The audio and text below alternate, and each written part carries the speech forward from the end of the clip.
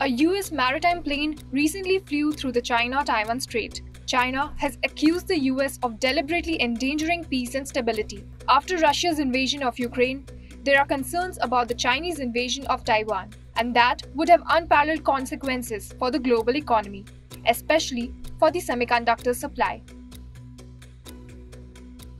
Taiwan is of great importance. From phones to laptops, watches and games consoles, all is powered by computer chips made in Taiwan. The Taiwan Semiconductor Manufacturing Company, or TSMC, has over half of the world's market. China says Taiwan is a part of its territory with no right to independent recognition. Chinese takeover of Taiwan would give it control over the world's most important industries. President Xi Jinping has hinted at reunification with Taiwan. However, Taiwan sees itself as an independent country. It has its own constitution and democratically elected leaders. Currently, only 13 countries and the Vatican recognize Taiwan as a sovereign country.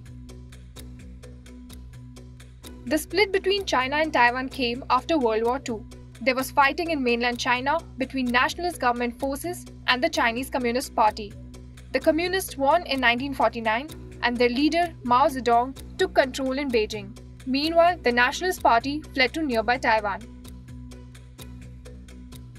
China is pressurizing Taiwan by sending military aircraft into Taiwan's air defense zone.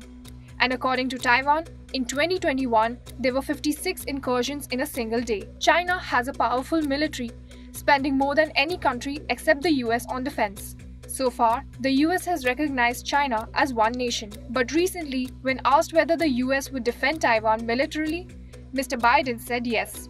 Most people in Taiwan identify as Taiwanese, embracing a distinctly different identity. And the Chinese invasion, beyond the humanitarian and geopolitical upheaval, would cause unquantifiable economic devastation.